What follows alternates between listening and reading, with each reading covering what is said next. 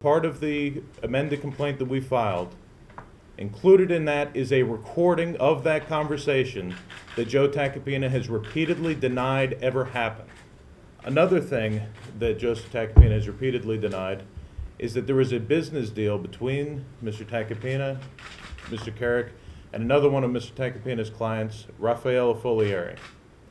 This has been reported on somewhat, where Mr. Folieri needed funding for his for a business venture. Mr. Kerik found the funding for him. He was supposed to receive part of a finder's fee for that. Mr. Tacopina lied to Mr. Kerik so he could keep an extra $1 million for himself and conceal it from Mr. Kerik. Moreover, after the witness list was revealed, and he knew that he was on the witness list, and that if Mr. Kerik had any communications with Mr. Tacopina, that would be reason for his bail to be revoked and him to go to jail. Joe Tacopina blatantly disregarded that, disregarded his own client's freedom, and contacted him on the phone to lie to him once again about this Folieri deal.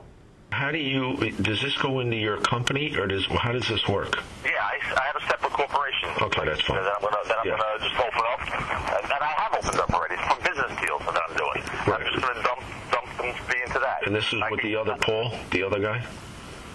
Yes, exactly. Yeah. But this one is actually a separate corporation, so this has nothing to do with this. Okay. I'm gonna just cut you a check from that. Yeah, you just cut me a check, give it to Paul, and he'll get it to me.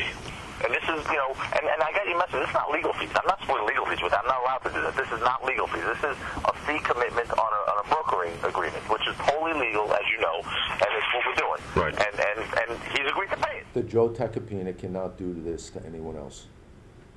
You can't break the law to enforce it. You can't break your rules of ethics. And he should not be allowed to do this to me or anyone else.